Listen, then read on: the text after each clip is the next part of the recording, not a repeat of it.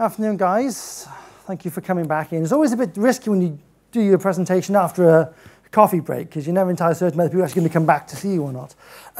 As Alan mentioned, I did hurt my leg. The reason why I'm behind the lectern, it's not some psychological defense, it's to stop me from falling over. So let's get that out of the way. So my name is Marc Edwards.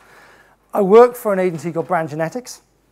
We are a front-end insights and innovation agency, offices in London and Sao Paulo. And we work with companies like AB InBev, Unilever, Reckitt Benckiser, Pepsi, to help them see things that others haven't, opportunities that they haven't yet uncovered.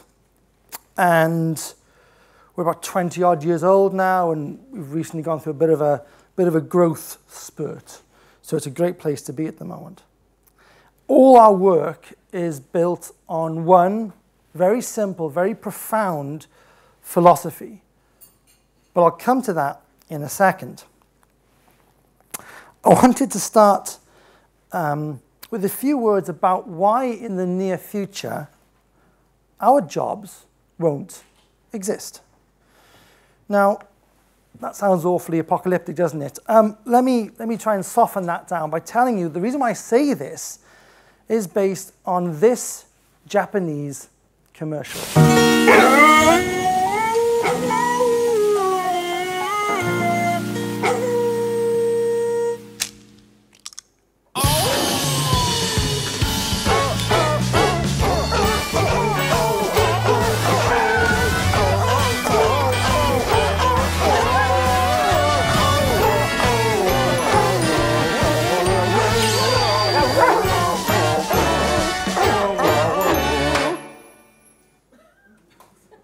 Now, if you're confused by that, and let's face it, you probably are, let me put that in context. That's an advert for Clorette's Mint Tab, and it's meant to convey the message of instant, effective, fresh breath that lasts for 10 minutes. Okay, good. The key thing is that this ad by McCann Tokyo was the first to be led by an AI creative director.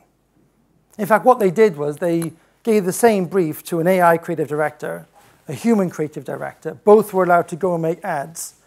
And then at the ISBA conference, they showed these ads to 200 industry professionals who said that the AI ad was the better one.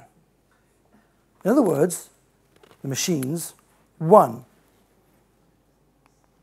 Let me put that into context. For a while, as we've heard, the world of artificial intelligence has all been the realm of science fiction. Blade Runner, Terminator, Short Circuit. But the reality is that it is today's reality. It's very much a fact of life.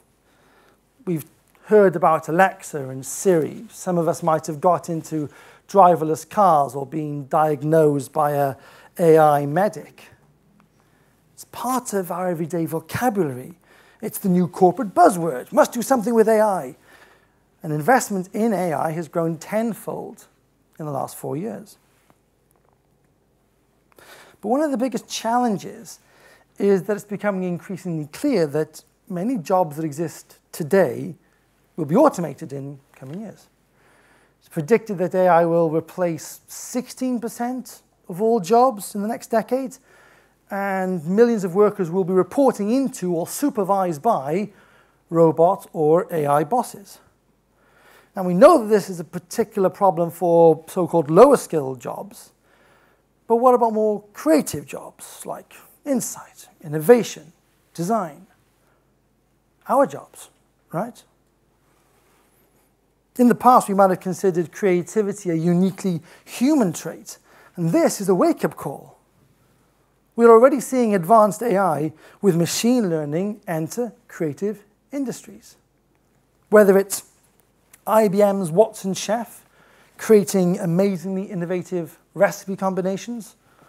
Or maybe it's an AI composer, which can apparently write music that's more Beethoven than Beethoven.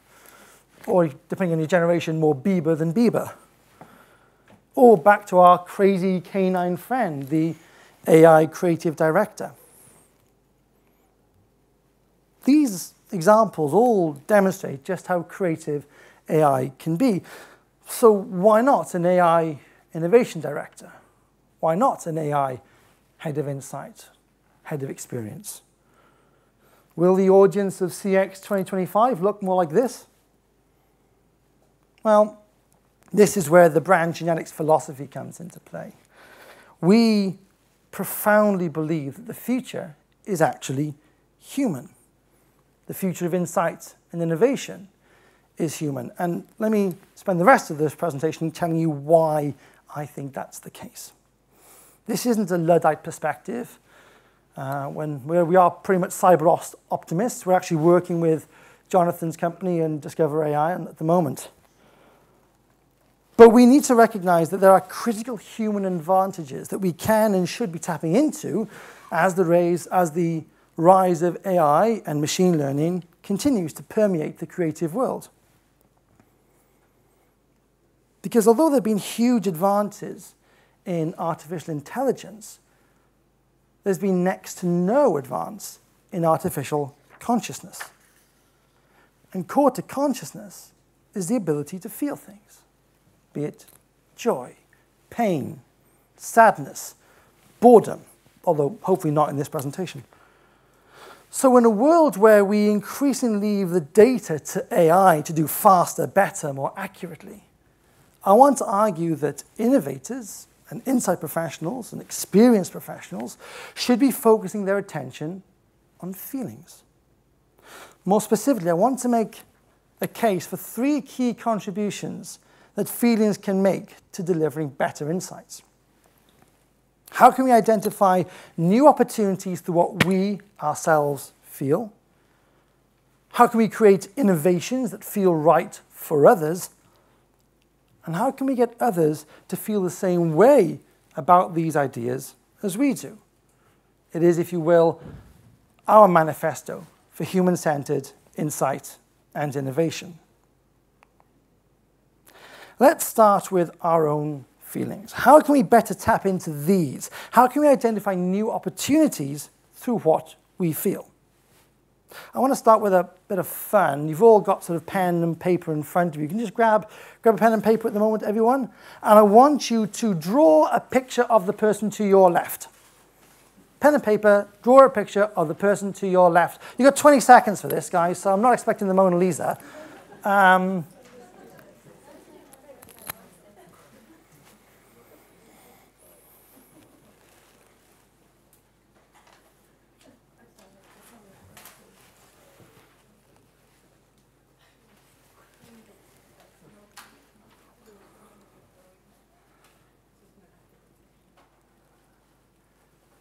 5 more seconds.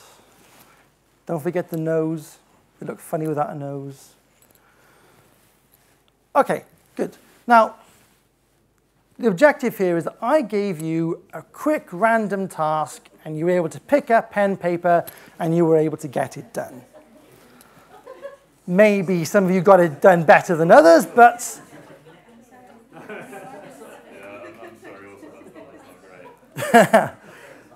a random task, but you're all able to pick it up and you got it done. The challenge is that AI deals in data and algorithms. So whilst automated creativity can learn, it remains rule-based. It can't pick up a random task and simply run with it. AI will always be better at measuring that which already exists rather than that which could exist. But as insight and innovation and experienced professionals, we deal in a world of risk. We know that many of the things we try won't work, but whilst the computer might say no, there comes a time when we have to take a leap of faith, otherwise we wouldn't do anything. Think of some of the great innovations of recent time, and you'll find a story of success against adversity, despite of data. Red Bull. Red Bull came in, broke all the rules. Doesn't taste particularly great, priced at a massive premium, but it managed to create a whole new category. Today the brand is valued at around $9 billion. Then you've got Nespresso. Data, quant data, told Nestle again and again and again, this is a niche idea, don't do it. But Nestle persevered, and the brand is now worth roughly $5 billion worldwide. And since we're doing a presentation, no conference is complete without an Apple example. Steve Jobs famously said, a lot of times people don't know what they want until you show it to them. Well, even when he showed them the iPhone, a lot of expert naysayers said, no, it won't work. Most famously, of course, Steve Ballmer of Microsoft. And yet Apple defied them. And the iPhone became the creative leap that defined a decade. We find it's often the little insights, rather than the big data, that inspires these sorts of innovations.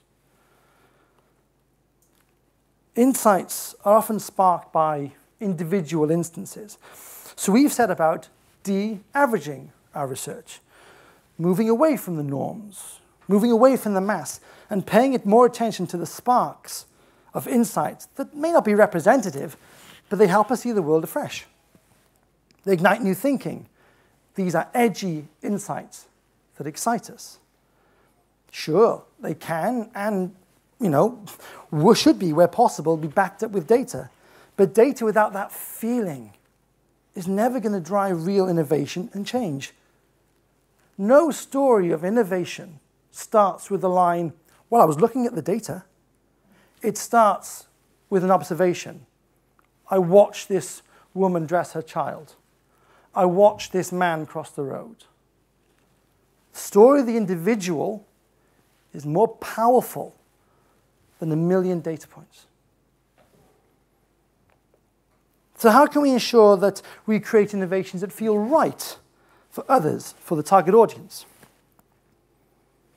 Innovations that can work in the complex and dynamic contextual tapestry in which innovations must exist, survive, and thrive. To help me answer this, let me share a bit of a philosophical thought experiment. That's a bit of philosophy for a Thursday afternoon. This is a thought experiment called Mary the Color Scientist. And as the name suggests, Mary is a brilliant color scientist. But for the sake of this exercise, she lives in a purely black and white world. Mary specializes in the color blue.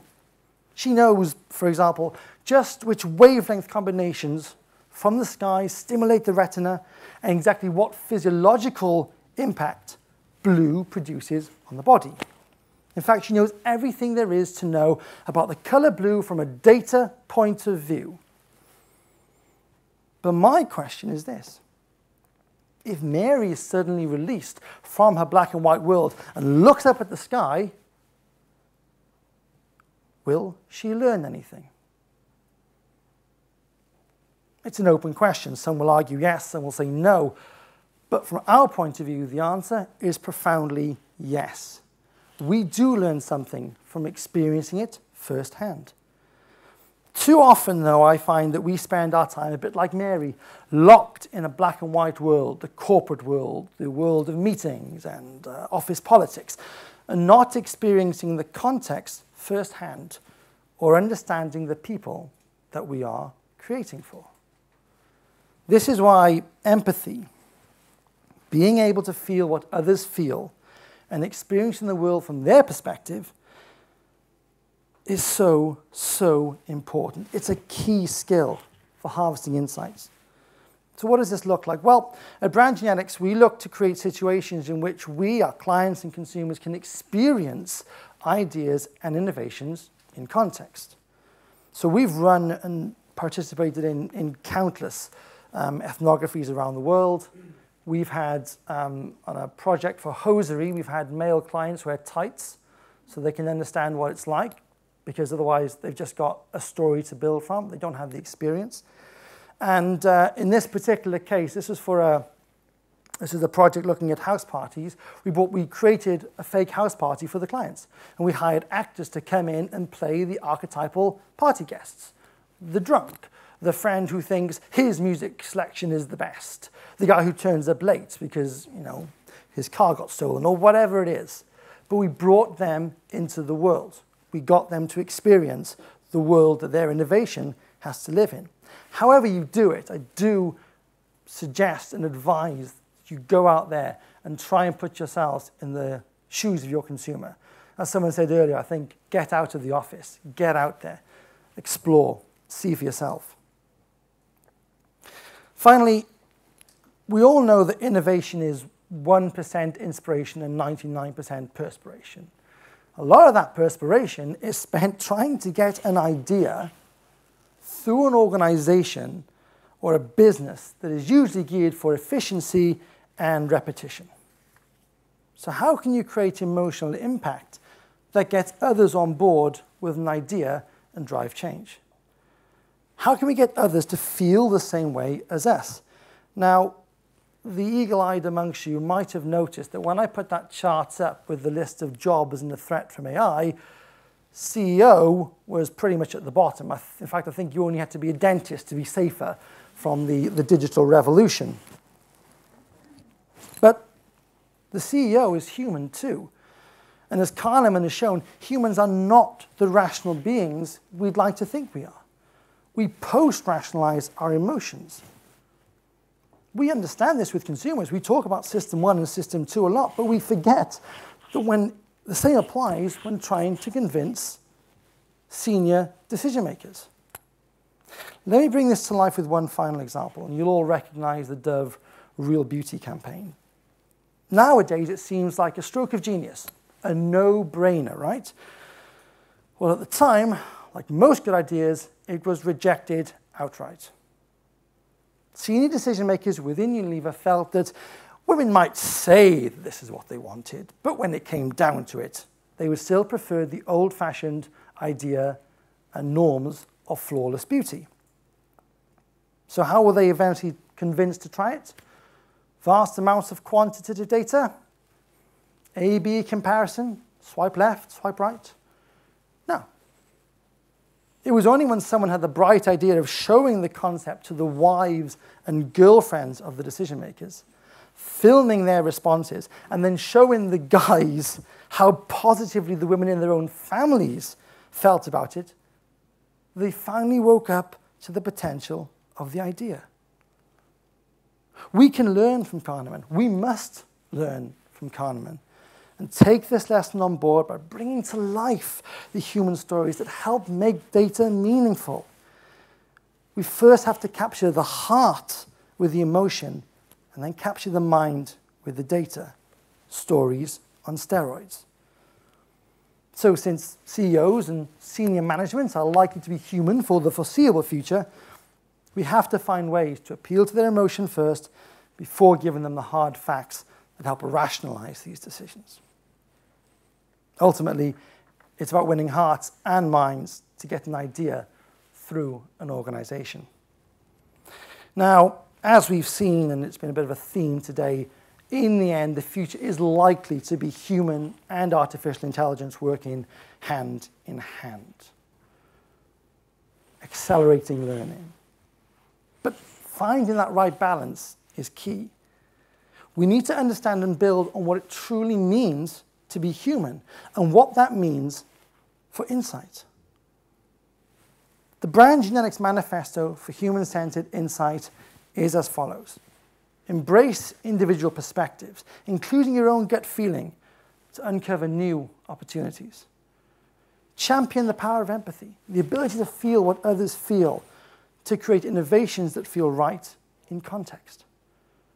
And finally, create stories that give data real meaning, tangible meaning, and help others feel as excited, as passionate about your insight, your idea, or your innovation as you do.